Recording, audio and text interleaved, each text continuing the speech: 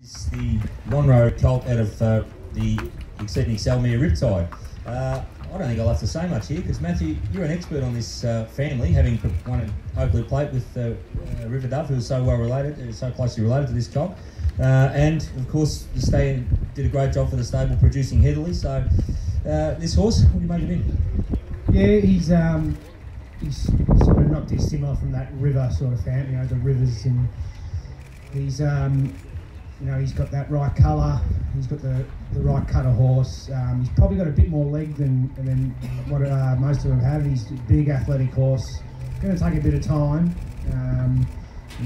He's got good rein, good length. They can go through a bit of an ugly period, this family.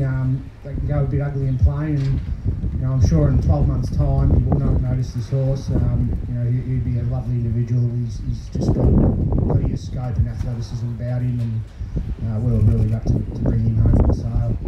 Yeah, because you've also had Cross Current, River Woman, River Serenade, and the half-sister River Goddess, who won at Ballarat recently. Yeah, she's probably been a touch disappointing, but she's had her problems along the way.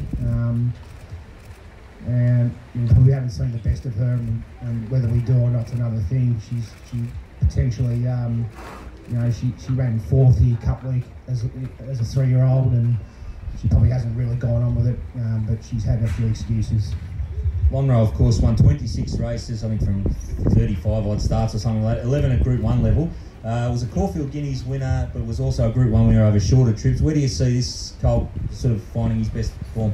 Yeah, I think he's just going to be one where we're just going to have to take a bit of time with him and just let him grow into himself. He's got the frame there. He's a great mover. I think he's got a bit of quality about him. And,